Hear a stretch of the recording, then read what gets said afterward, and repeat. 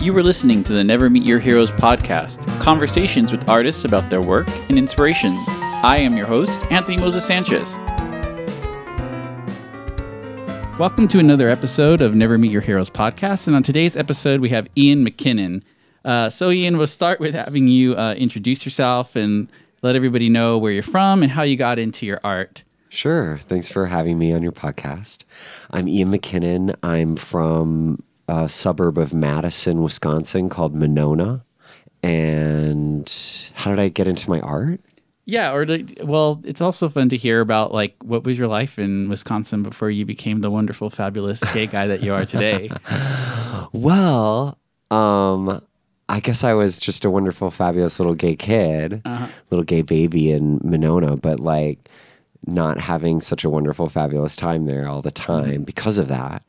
But, well, I guess, I mean, in a way, a lot of, like, I started performing when I was little.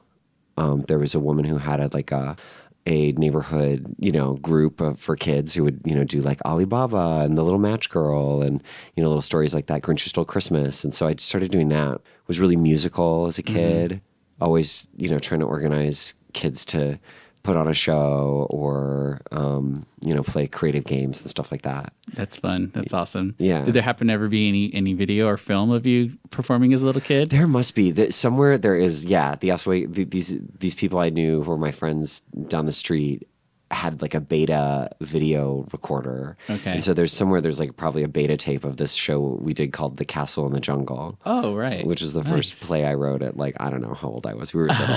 It was cute. It was fun. I love it. Yeah. How did so you are kind of a multi-hyphenate artist. So do you primarily consider yourself a performance artist? And then how did you get in? Yeah, I guess I consider myself a performance artist. Yeah. I mean, I did theater. I have a theater background and did that in undergrad. And then in school, discovered performance art as a medium. I thought, oh, this is great. It's so creatively limitless, and it can be about gay liberation, and it can be about, the personal's political thought. Oh my gosh, I want to express myself this way rather than just, saying other people's lines and, doing what the director says, which I always had a little trouble with. I would create my own work, and have it be about gay liberation and personal development. So how did your interest then in performance art, did you decide during your undergrad that you were going to pursue theater? Yeah, well, I was getting a degree in acting in undergrad. Okay. Yeah, so that was decided, before. But then like junior year, I was like, oh shit, I could do performance art. Found the works of Tim Miller and Holly Hughes, John Fleck, the NEA4, Karen Finley also, but specifically Holly and Tim's work really attractive and really spoke to me and inspired me a lot. And I ended up seeing Tim perform and connecting with him and then just, feeling so inspired. And then I got like a summer stock job in Santa Maria. Okay. Doing like musical theater for the summer, like post-college. All right. And Tim was like, oh, you should come to LA and there's a scene for performance art. And I was already in Santa Maria. And so I thought, okay, I'll come to LA. I'll try it out. I'll see what the scene's like. Where did you go to college then? Or what city at least? It was in Dallas, Texas. I went to Southern Methodist University in Dallas, Texas. Wow. Yeah. So Wisconsin to Dallas. Yeah, right. And then you ended up when you came to Santa Maria, is that when you started thinking about coming out to LA? Well, I had met Tim and I had been thinking about it. Okay. But when I got that job, yeah. And it just seemed like it made sense. It was just like down the road. You talked a little bit about gay liberation too, so I don't want to move away from that yet. How would you describe how you got into that or aware of that? Was that in college? Oh, no. I don't know. How old was I? I must have been like when I was the summer before high school. I picked up an Interview magazine and there was an article about Stonewall in it. And I was like, what? No one told me that there's a gay liberation movement? I had no idea. Yeah. I just was so isolated in Wisconsin and, there's no internet at the time when I was a kid. And, right. Well, there was, but it was like, you plugged into the phone, you took the phone line out, Yeah. That I became aware of gay liberation, I guess, at that point, and that there was a movement. And then, but then it wasn't until like I came out maybe at the end of high school and in the beginning of college that it sort of grow in me more. And then when I realized you could put the art in service of gay liberation, it just really clicked for me. I was at a point wanting to work with my own issues and come out more and, claim a gay identity and explore that and understand that. Now here was this like creative medium that was like perfect for it. Something that I wanted to talk about a little later, but we can bring it up now is, you host Queer Mondays, which is here in LA. It's been at Akbar for what? Like Well, Queer Mondays was at Highways. Oh, it was at Highways before. Initially, yeah. Oh, right. For like 3.5 years. And then it sort of morphed into Planet Queer, which is at Akbar. And there we go. I think we're like in our 6th year of doing that. Yeah. But I do feel like people can gravitate there once they find that scene still here in LA. Whereas with gay liberation, your performance art, it kind of makes sense that you would be involved in that. Like that would be a passion. Am I right in putting that? Oh, totally a passion. Yeah. I mean, I just like to support queer creativity. I think it's important. I think it's really necessary for the world. And, that artists, create the visions and can be ones that help move ideas forward and present new ideas, and that the world just really needs queer visions. And yeah, when we started Queer Mondays, there was a group of us doing shows now and then. I was curating like gay men's nights before that. Yeah. But it was like inconsistent. So I was like, oh, we got to do a monthly thing. We need like a consistent platform where queer people can like come and work on their art and get better and cultivate their visions. And I guess I'm connecting it again to your interest earlier in your life and what you're doing now. Oh, yeah. It's like a continuation. Yeah. I mean, I look at Planet Queer as kind of like a creative queer liberation. Like it's like activism, like art as activism or a show as activism. Like I eventually got to a point, because I've done so many different types of performance since I came to LA. And I mean, it's always sort of had this liberationist intent, but some didn't. And it just became more and more important to me to have that as a framework for what we're doing. That it's like putting a bar show or like a narcissist fest or whatever people would call things like that, putting that in service of gay liberation, you know, or putting it in a context where that idea of like people expressing themselves is political, that these creative ideas can like vibrate out and empower people or inspire them or somehow, hopefully help the world. Let's talk about how, when you got here to LA, then catch up to that dot of you getting into these other things. So you get to Santa Maria, you decide roughly that you're going to come to LA, and then what did that look like when you got here? Well, let's see. LA, when I first came, I guess I did my first show at the Max 10 at Electric Lodge in Venice. It was the first time they did that. And that was my first performance there. And then I started to hang out around Highways, performance space in Santa Monica. Saw a lot of the shows there and started to take workshops there with Tim Miller and, performing there slowly. And yeah, it seemed to me that there had been like a really strong, vibrant scene there around ACT UP and around AIDS activism and stuff. Like in the late 80s and all through the 90s, I think Highways was like a real hot spot and like hub for that scene. But I came like around the millennium, so it was like changing. And Tim stepped down as the artistic director. Danielle Brazel stepped in. And so there was like a shift in energy, and I don't know. I think LA can be isolating too, so I wasn't like so networked exactly. I felt sort of alone in what I was doing. Like I knew Hunter Lee Hughes was doing a solo gay show, Flight of the Monarchs, but yeah, so I just started kind of performing at Highways, doing like mixed gay nights. Then that slowly evolved into curating gay nights on my own. And I did a boyfriend piece with this guy who was my boyfriend, and we toured that for a while. And that was kind of when, we finally did like a full length and then took it around to San Francisco, New York. Then eventually we broke up.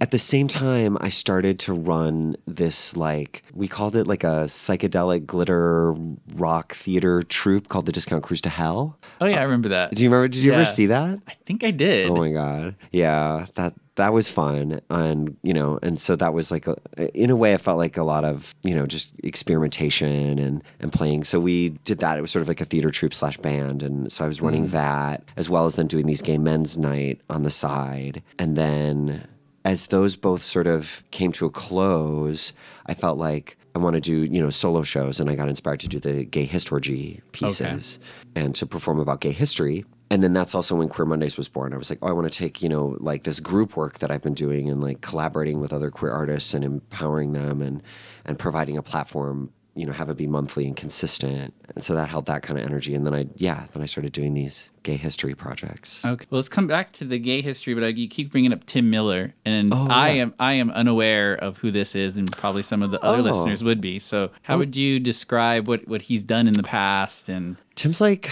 the Walt Whitman of performance art or something. He's like a Johnny Appleseed of performance. He's like this major force. Like back in, do you remember when Mapplethorpe got defunded and the NEA defunded all these artists? I might have not been as connected. I might have been closet gay boy in my own suburbs here in LA and not Right. known. I know that there were defunding of a lot of things. Yeah. What particular work did Mapplethorpe get defunded from? I don't even know if it's relevant. I to don't this. know. Is it the one where he's like got the whip stuck up his ass? Probably. I think. I mean, that's his best photograph, I think. So they can defund him for that. But Tim had a piece called My Queer Body, and he was defunded, and then they sued the federal government, and I think they won. And anyway, he had sort of launched him into fame, and Tim is great. He like tours all sorts of universities, leading workshops, inspiring queer kids to get into performance art, which is totally what he did for me. I mean, first writing his work or reading his written work, then meeting him and experiencing his workshops and stuff like that was like definitely one of my big mentors and guides. And he's wonderful. It was so, it was just so empowering, especially as a young isolated gay boy, like what you're talking about, to see this man take the stage and like just claim his queerness in such a fierce, empowered way, and sexual and, political, combining, with sort of this, this gay, uplifting, fun feeling. It's just, he's wonderful. Tim sounds pretty cool. I'm going to have to look him up after this. Oh, definitely. Yeah, sure. he's great. So getting into, I guess, gay history, because you mentioned that was kind of like your trajectory. That piece, you had like 3 parts? There's a 4th part. It's kind of, it has multiple parts. How would you describe that to people? Like the concept that how I would describe it is you go through a time machine and kind of have sex with all the different people that you're inspired by, or is that right? Like it's a time machine. Yeah, that's pretty accurate. Okay. Yeah. It's like it's as if I time travel and meet different gay icons. And seduce them or have love scenes with them, or I mean, it's basically like a gay history lecture, but disguised as performance art. But yeah, that was the concept, right? That I had a fetish for gay history, and that this was part of my adventure. Do you feel like when you're, especially with gay historiology, like that is a character that you're playing when you're doing that? Because I definitely have like a stage persona. Yeah, it's like an exploded version of myself or something, Okay. Like, there's definitely like a stage persona that kicks in for sure. How did it come about then? Like, was there a particular character, or not even characters, right? There historic person that you were just like, wow, like this person's really hot, or totally. How did you get to there? Yeah, it was that I had read that there was a man named Karl Ulrichs who was called the grandfather of gay rights. And I was like, what? No one told me. Right. And so I was like, I should look him up. I should read, his ideas and see what he had to say. And I was checking it out, and I was like, just got really turned on because it felt like what he was saying was still really relevant and still kind of hot. And I thought, man, if only guys talked like this now, in this like such an empowered way, and such a there's such a way that he claims his gayness as like God-given and as intrinsic and as this natural, beautiful thing that is just, it was really inspiring. So I was like, I should do a performance piece where he's my boyfriend. Okay. And because he had all these, fabulous quotations, I was like, I really want to communicate this to people and share the way that I'm, getting so turned on about it. And so I tried out a short piece, which was just a love scene with Carl. Because I was like, gay history or just history is typically so dry and nothing below the belt or something in history. Right. And so I thought, let's see if this even works. And it went really well. And it was exciting. So I thought, I could do this with like all sorts of different icons, across the globe and throughout time. And so that's what inspired it. Okay. I feel like gay history, it's something of interest to me. So I didn't learn about it until college. So it didn't feel like a super big jump for me, or it was an easy sell to me, I guess. But I'm sure to other people, it was like, what is this? Did you get a lot of reaction from it? Yeah, I mean, I think mostly people, I mean, I guess you don't hear the criticism from people, but Okay. yeah, I mean, well, people generally liked it, I think, because it was pretty uplifting and fun and had this sex positive, gay affirmative, queer or gay liberationist vibe to it, which is uplifting. But certainly, and I dealt with this in the very first one, that some people have a problem with claiming certain people in history as gay or as queer, like based on like social constructionist theory or something, like that you can't claim someone as gay before the word was invented. Right. When Oscar Wilde's trial was, I believe. Yeah, I feel like the first time homosexuality. Well, I know I think Karl Ulrich's called us Uranians. That was that was like maybe 1862 or something. And I feel like homosexuality isn't too far after that because it caught on a lot more, I think. Yeah. But yeah, it's fairly recent term. Yes. Yeah. So then how do you reckon with all these same-sex loving people, throughout history? And so that was kind of the crux of the drama of the first piece. And so that would stir up, some things from people like, oh, you can't say Plato's gay, or you can't say, Emperor Ai of the Han Dynasty is gay or something. Right. And I'm like, well, why not? I mean, they loved men too. If there was same-sex love there, whether or not, yeah, sure, it's not...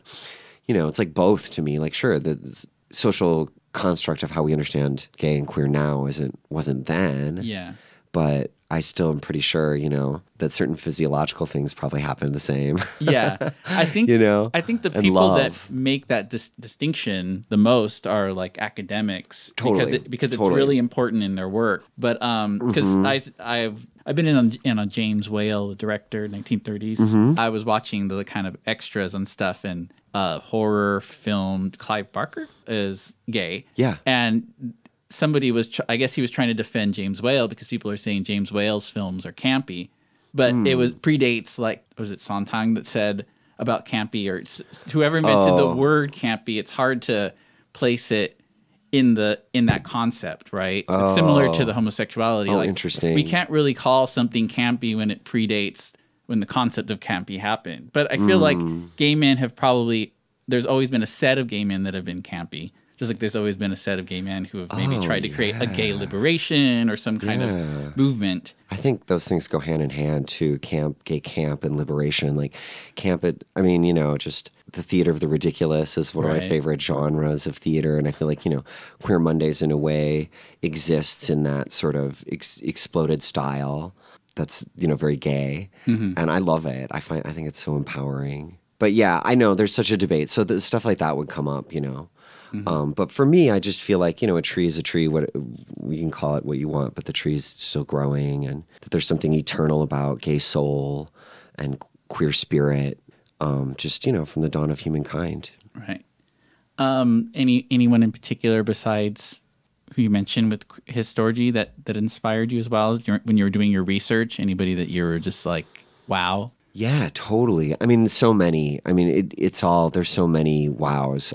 But let's see, who else? Well, an obvious one is Whitman. I mean, I also love Edward Carpenter. His ideas are so amazing. He's like, he's sort of like a proto-hippie or like a pre-hippie. I think he introduced the sandal to like Britain, and he was a vegetarian, and he had this place called Millthorpe out on in the British countryside that was sort of like I guess you could call it like a hippie commune or something, but it was like a queer one. So sort of this like oasis for queer people to go to, and he had this beautiful boyfriend, but he's a great thinker. So his ideas really turned me on. Ideas like I think he believed that the Uranian people or gay people, queer people, would lead the advanced guard of a new social movement that would replace the cash nexus as the organizing principle of society and replace it with comradeship. That's something I really connect with. That is a beautiful utopia. Yeah.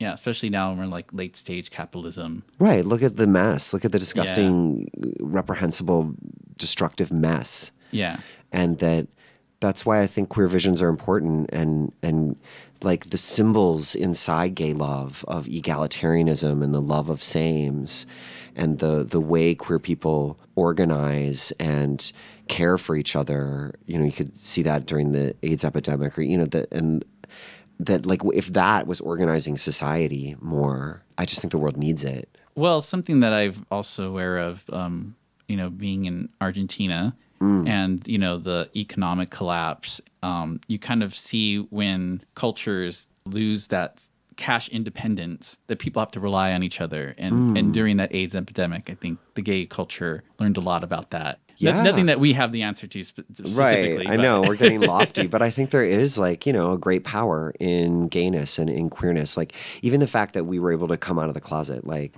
we're born into hands of straight people who see us as straight, probably. They're not looking at their baby thinking, oh, here's my lovely queer baby who I love.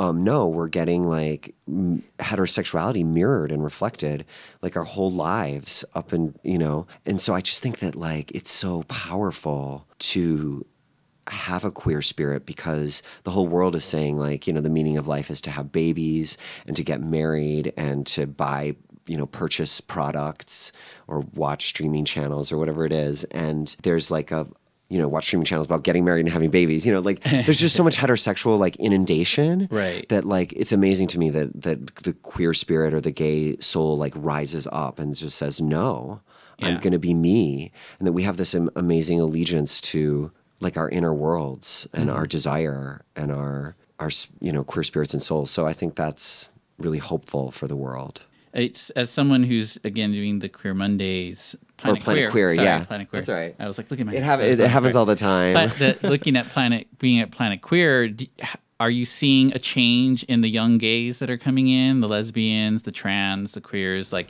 in their perception of their self? Because now it's kind of like they can find their group.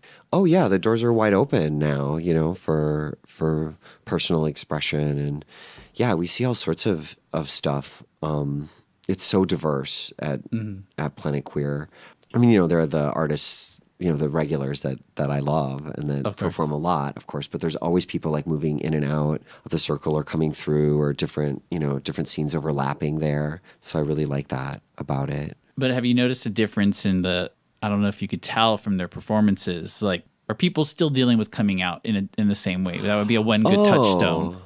I think that's different. Okay. Yeah. I mean, I've been bringing up coming out just because I think it's so amazing. Oh, right. That we can be so programmed and brainwashed, and then something inside just says no and breaks through that. That is power. And I think that's a cool queer power. I mean, in some ways, I see people are like sort of fighting systemic issues. Right. For sure. And I think a lot of artists, consciously or not, are dealing with, the fallout from having to grow up queer in a queer hating world or a queer repressing world, even though things are better, quote unquote, or more open and more access to resources and stuff. There's still, internalized queer phobia and issues like that some artists, especially spoken word artists and stuff, are working with. Okay. But Planet Queer also has a real, like, sort of celebratory side. Okay. Things can be really, we'll get dark and get real. And I mean, people have done, I've cried there. But it also then has this, that uplifting camp, glitter, confetti, body positive, sex positive work. Yeah, it probably attracts more of like an extrovert kind of personality too, I imagine. If you're saying it's mostly more uplifting and... Yeah, I mean, possibly. That's a good question to know. Like, I wonder if the audience is more extroverted or introverted. I mean, the show kind of fosters like I always do this queer activist workout at the beginning, which is like to kind of, it's like a crowd warmer upper, but it's also like to foster community. It gets people like touching a little bit, like they high five each other, and like I have some interactive things that do happen. And I guess sometimes I notice some people who are just not going to be able to do that, but usually, you just get caught up in the energy. But it's real diverse. There's musicians, and we just did a show that was like for Halloween around the tarot, and that brought out some heavy stuff. It can be a real mixture for sure. Of course, right. There's no way to predict as well with what people are going to bring, because you're not curating it like you did the other works before, right? Right. It's more loosely curated. I mean, I know what people are going to do in their tech, and like I hear, pretty much what's going on. But yeah, I like it to just be open, like not up to, my authoritative taste or something like that, Right. Like to try to honor that egalitarian spirit of gayness and queerness. And also, I guess, maybe to a fault, I sort of believe just that everyone is unique, and what the hell, art is subjective. I mean, I can remember certainly after some shows, people being like, "Oh my God, so and so, that was my favorite piece," and then you turn around and someone's like, "Oh my God, that was horrible. I hated that piece." So I'm like, well, I'm just gonna be open. Yeah, no, I think that's the rough part about art. When you start, you kind of eventually have to realize how subjective it is. Totally. And it has to connect with who it's going to connect with. Yeah. And sometimes you can't control that. Right. And I also agree with you saying about you don't want to be too authoritative, because it feels very patriarchal, which is something that we're already living in every day. Yeah. So, it's disgusting. Yeah. Yeah. I mean, I understand what you. Yeah. I mean, I'm running the thing, and we're Travis Wood and I co-produce it. Mm-hmm. But we put up the decorations and do the advertising and all of that work. But try to have it be as like opening and welcoming a space as possible, and a warm space. So many bar events can feel cold or cliquey or pretentious, and I hope that we cultivate a warm, open atmosphere. Well, Akbar is a great space, though. It has a wonderful history too. Yeah. And it just has this vibe. Every time I go in there, it's always felt homey. Oh, that's good. So, they've been so great to us too, letting us do it there. Has there been any other performance stuff that's going on there? Yeah, sometimes it feels like Akbar is like an unofficial queer cultural center. Yeah. Because especially when Planet Queer first started, it was like suddenly so much. It felt like there was like a show every night there. But yeah, they do the queer crafting, and I think they have a ukulele player on Sundays, and there's so much. Probably a good time to bring up the gentrification of Silver Lake. What has that affected the different things that have been going on there? Because I know everyone talks about the hipsters, positive or negative, but it's changed the culture a little bit. Like, maybe a good example is Circus of Books finally closed, right? Oh, I know. That's too bad. Yeah, I mean, Silver Lake has completely changed. Like, Le Barcito is gone, and The Other Side, and MJ's. And yeah, there was like a while that it felt like Silver Lake was just, that the queerness was being, removed. So that these hipster bars or whatever you'd want to call it could open. So yeah, that's definitely true. And Travis, who lived in Silver Lake and has lived there for a really long time, often remarks that these streets used to be full of guys cruising, and now it's baby strollers. Yeah. So there is that. And, we did start a project called the Adonis Project as a reaction when all the bars were closing, like years ago. Okay. Before the ones opened downtown. Because it really felt like queer space was disappearing. Yeah. And so that project was to call attention to that and to transform other spaces into queer spaces. But as far as affecting Planet Queer, I don't know. I mean, it always feels like a kind of diverse crowd there, too. Like, I'm often surprised at how many straight people are there. Like, oh, hi. Right. Or allies or whatever. And so, we're like an earlier time on a Monday. So it's like 8 on Mondays, third Mondays. So, the bar crowd comes after, sort of, when we're dancing, like the show's done and then people kind of come in and stuff. They still have their rainbow flag flying, and it still feels, like a nice queer presence there. Yeah. Generationally, most people are aware of gay people, and they're moving into the neighborhood, and they're aware of that there is the Eagle still, or these other bars. So, I mean, and when they changed Le Barcito, which was a tragedy because it had a different gay crowd. Yeah. I mean, I think the only other gay crowd that caters to like a Latino gay crowd now is Tiempo, which is down on Western, I believe. Right. I think it's Santa Monica and Western. You're right, yeah. So we lost that space. The other side was just genuine and unique in its own, and I don't think we'll get that back. And that was like, catering mostly to like an older gay crowd. Yeah. So it was like sort of, yeah. But the piano bar aspect Right. of it was very unique Yeah, totally. of its time, I guess. Yeah, I guess now we have karaoke instead. I guess so. I know this guy, Jose Promis, was doing piano bar at Akbar for a while. Oh, okay. But now he's doing it in Berlin. Oh. So, You keep bringing up queer, and I want to make sure we get a definition of what you believe the idea of queer is. And I think we've touched on the themes already, but just to get an official sense from you. oh yeah, I don't know. I have sort of an open feeling about what queer means. I mean, I guess I use it as an umbrella term. Definitely all inclusive. Right. Sounds like. Yeah. Yeah, certainly. Yeah, of gay, I feel like I'm queer, I'm gay, I'm queer. So the LGBTQ, but like in homo allies and, I've definitely, I used to do these Get More Gay performance workshops. Right. There were people who were like straight but identified as queer who would be a Okay. part of that. I do want to bring up your collaboration with Travis Wood. You bring him up as well. So Yeah. he's somebody that you co-produce with. So I don't want to make it as though only Ian does this. I Oh, yeah. do know that you're bringing him up. So Oh yeah, totally. So how did you meet him? What I met Travis. I think Travis had been around in the scene. He was a big part of Dream Circus Theater that happened for years. And I think he was like in a Butoh dance troupe, or he still is. So he had been around on the scene for a long time. And I know he came to Discount Cruise shows before I knew him, Okay. which is kind of funny. I became directly aware of him. He started performing at Queer Mondays at Highways a couple of times. And I was impressed with his work. His physical gesture stuff was just strong. And so we bonded a little bit. And then he was around Jean Natalia's Wig Out that she did for a long time. I think she's still doing that. And then eventually when Queer Mondays moved, or when Queer Mondays ended and Planet Queer started at Akbar, I was also going to do my solo show and run it, of part 1 and 2 of my solo show, put them together and run it.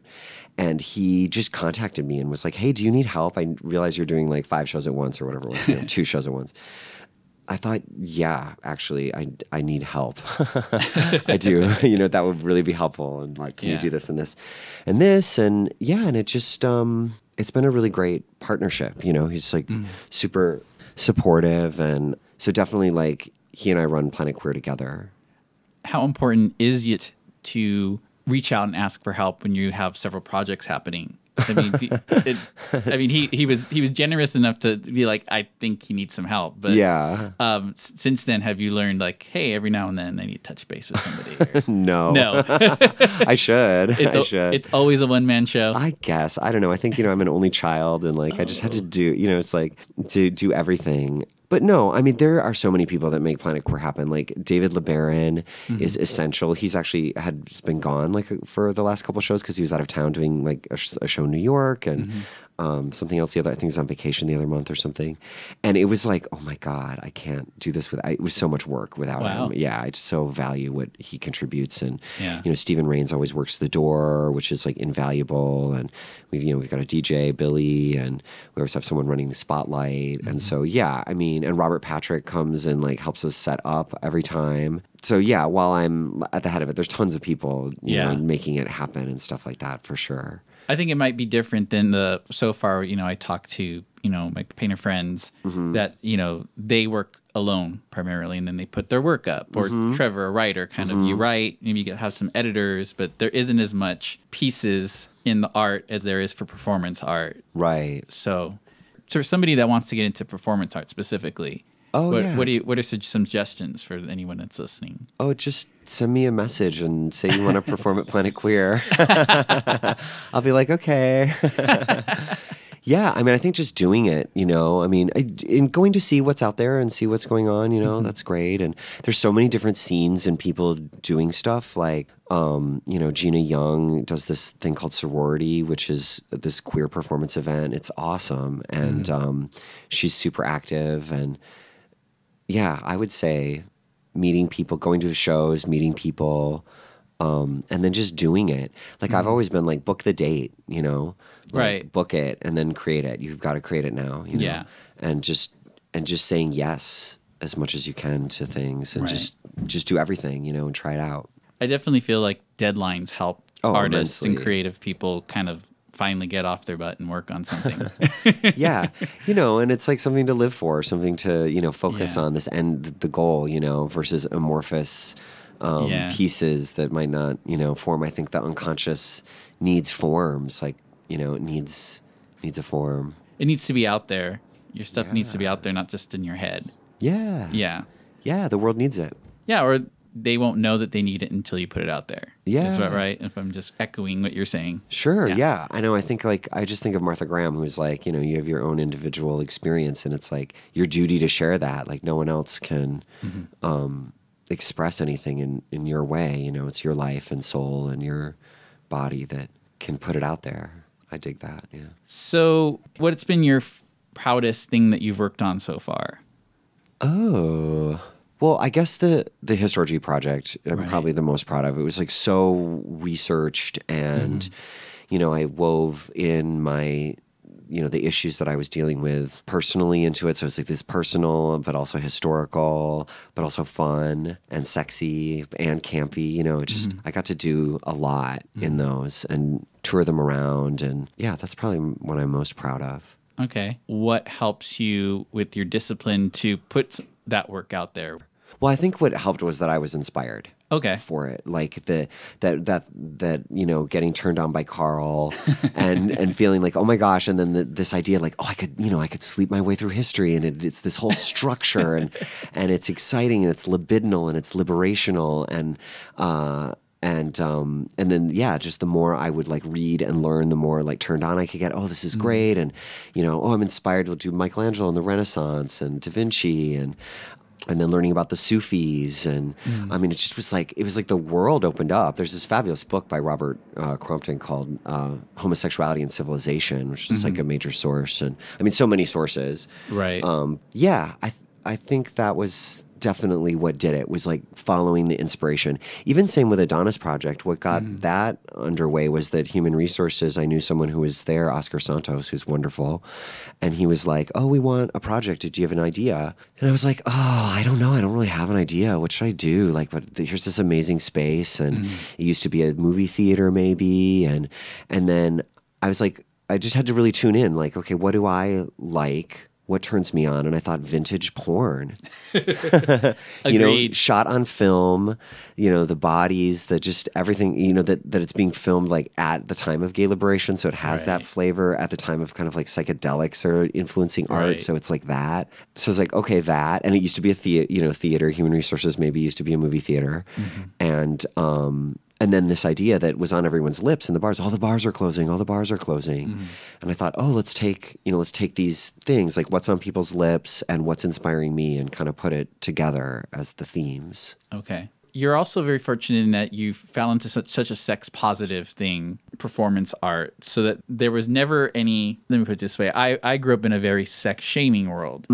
So, and I had to find that world. So it was really nice to see that out there.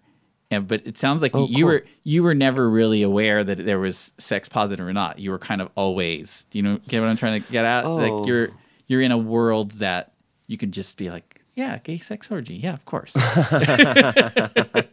Yeah, I guess so. I mean, certainly I grew up in a sex shaming world. Okay. I mean, the world is that way. I mean, in a certain way, and certainly, gay sex shaming way, that. Oh, yeah. I think that I see gay sex and liberation as like really connected. Okay. And gay spirit as really connected with gay sex and libido, that the turn on is what's making all of those things happen. Like they have the same source. So connecting them just felt right. And, I think performance art on a certain level lends itself to, sexual expression as well. Right. Well, let's get into which artist you're keeping your eye on nowadays. Oh, I'm all Maria Montez or something. I'm like watching old 40s musicals or something, or, Reg Park from the old Hercules films in the 60s, or the artists. No, let's see. There are some great artists right now. Martin Matamoros is really an amazing. Do you know Martin? Yeah. Asher. formerly Rich. Yes. The artist formerly known as Rich. Oh, I haven't met Asher yet, actually. I haven't seen him since the He officially called me as Asher like a month ago. Oh, cool. I know, it's like only been in like conversations like this where it comes up that I'm like, Asher. I say Asher, and then we make the adjustment. You know Martin through Asher. Yeah, but go ahead and describe what you like about Martin's work. Oh my gosh, Martin's work is so excellent. I mean, Martin, he is just very particular and very fine artist. You know what I mean? Like he's precise and it's rehearsed, and he works hard, I guess is what I'm saying. He pours a lot of energy and libido into his work. Not only his stage work, but he does amazing visual art and writes plays. And so I think Martin is always someone to be watching and seeing what he's cooking up. Right. Because it's going to be quality. It's going to be gay and queer. It's going to, have a lot of heart in it. Okay. There was the villains thing. I think you were part of that? Or? Yeah. He did that at Highways. That was a fun one. Okay. Yeah, he has a show called Gentleman, which is a gay male adaptation of the movie The Women. Okay. Which is, that all woman movie. And so many. He just did like a Pinocchio play at the Lyric Theater, went over so well. Yeah. And was so fun, very moving. And so creative. Yeah, he's got an Alice in Wonderland show. I mean, he's just got so much. Yeah. Yeah. And I have no problem making the compliment that, like, even when I'm not in the mood to do something creative, it's always just fun to go out and watch someone else that's doing something. That's why I've seen a lot of your stuff, and I go to readings and even if it's just like not happening for me. And I want to encourage anyone else that's listening to just go out there, like once a month or every 3 months. Yeah. I mean, you're someone who's constantly creating stuff. So for you, it's, it's probably not even something to think about, but there are probably other people that are driving in their car right now and, look something up in your area and go check it out. Right. Yeah. Go out, get inspired, get turned on, check out what's happening. Get judgmental, whatever needs to come out, Be hateful, right? Be on hateful, Twitter. Right? Yeah, exactly. You can dish about the artists, yeah. And it's all part of it. It is. And is there anybody currently that's inspiring you besides Martin? Like just even like music, TV, movies. Well, I'm into Caitlin Aurelia Smith. I don't know if you know her music. She's so interesting and fun. I got to see her at like Union Station. She played a show at Union Station. We like took the train down there and saw her, and she uses all this like vintage electronic music to create sort of these ambient but experimental stuff. It's beautiful to listen to, very creative. So that's, I guess, what I'm listening to musically. And Abra, I kind of like her. She's just so soulful in her voice. But I mean, there are so many interesting queer artists that inspire me. The Mego Man is amazing. ODSRE is amazing.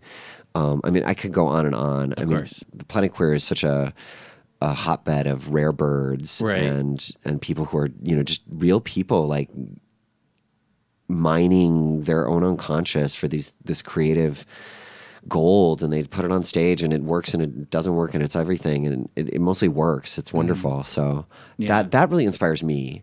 It's just getting to see people up there doing their thing. Right.